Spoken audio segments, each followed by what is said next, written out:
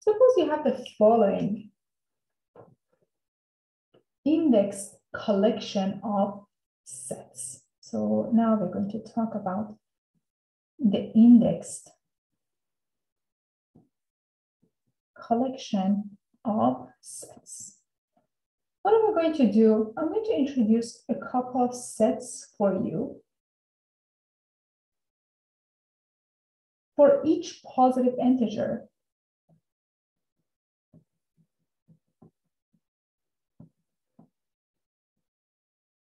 like I, I'm going to define A sub I to be equal to the set of all real values such that X is bounded between these two fractions, 1 over I and negative 1 over I. How do we define this? It's actually an open interval. A sub I is an open interval. A sub I is open interval with lower bound negative 1 over I and the upper bound positive 1 over I. Open interval. Okay, very good. Now I want you to find the union between A sub 1, A sub 2, and A sub 3. Also, I want you to find the intersection between these three sets. A sub 1, intersection A sub 2, intersection A sub 3. So one by one, step by step, we're going to build each one of these using the definition.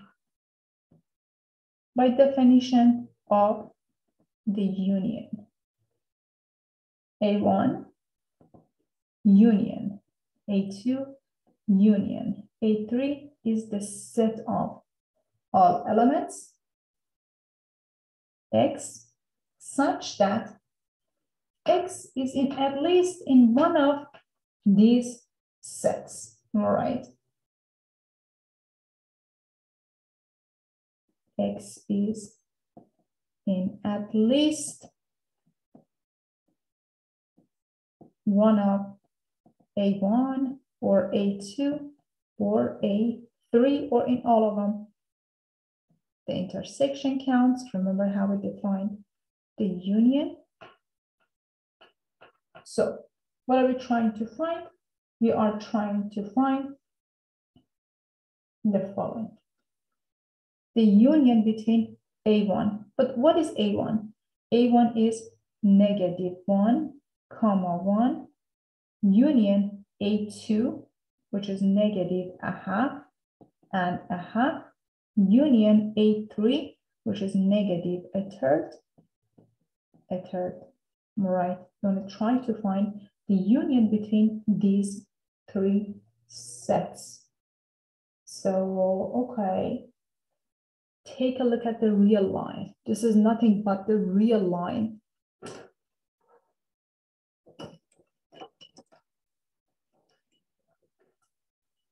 So on the real line, remember that we have all integers and X is a real value. So we're working on the real line. This is my x-axis or just R, right? Suppose we have the 0 in its middle. And I have 1, negative 1, and 2, negative 2, and so on. So the very first set is open interval, negative 1 and 1. So it's going to be open interval, negative 1 to 1. This is my A1. Okay. What A2? Negative a half and a half. So this is negative a half. This is my A2. So red guy is going to be A sub 2. Remember that 0 is just right here. And A3, what is A3? A3 is going to be negative a third to a third. A3 is roughly here, a third to a third. This is A sub 3. I'm not looking for the intersection. I'm looking for the union. Remember that. Any element that is in A1 or in A2 or in A3 or in the intersection. Okay, so all elements that are in A1, which is the larger set, includes the rest of them. And of course, here you have the intersection, which is the common elements, but we are looking for the union. So this guy is nothing but negative 1, 2, 1. Now for the intersection, when it comes to intersection, what is it look like? For the intersection, you have A1, intersection A2, intersection A3, which is the set of all elements like X such that X is in all A1 and A2 and A3. In all of them, it must be a common member or a set of common elements. It means that you're looking at the intersection between these open intervals. Okay, look at this. What's the intersection? What is the set that includes all of the members in all of these sets? The smallest set is going to be including all members common in all of these sets.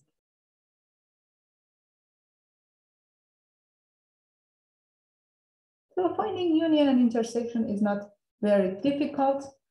Just one last thing.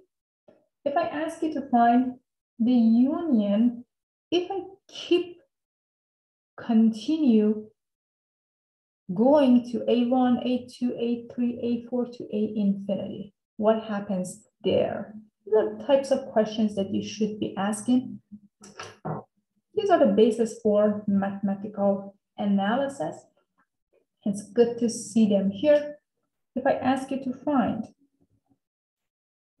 the union of A sub i's, I start from 1 and it goes to infinity. What is this guy?